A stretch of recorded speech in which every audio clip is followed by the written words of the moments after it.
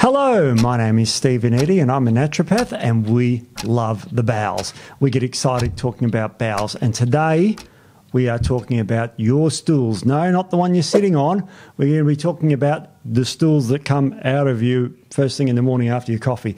And we're not just your stool, but 7 different types of stools. We're going to be talking about the Bristol Stool Chart. Yes, there's a chart on poo and you can rank your poo from number 1 to number 7. Now, number 1 looks like this.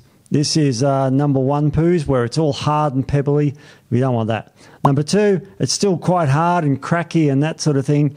You don't really want that either. Number 3 is when you've still got some rough edges, but you've got some texture throughout your fecal matter. That's where you want it. Number 4 is quite similar to number 3, but it's a smoother texture.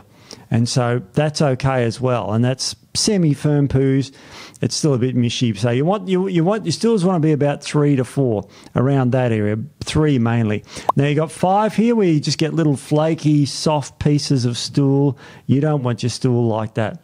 6 is where you just get really broken down, flaky bits. You don't want that either. That's classically diarrhea. Now number 7 is real diarrhea, if you can see that. That's quite disgusting. Now, this Bristol Stool Chart was developed in 1997 with 66 volunteers.